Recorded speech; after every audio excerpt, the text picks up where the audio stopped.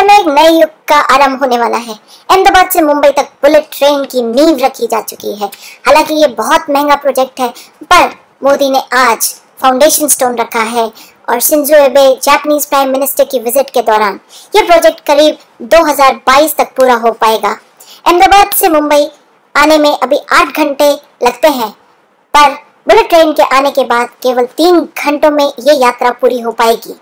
160 साल पुरानी Indian railways के लिए यह प्रोजेक्ट बहुत ही मायने रखता है। देखते हैं भारत का भाग्य इस बुलेट ट्रेन से कितना बदलता है। जापान से हाई स्पीड रेल को जोड़ने का यह मकसद है कि जापान से प्रोजेक्ट को पूरा करने के लिए 80% लोन मिलेगा।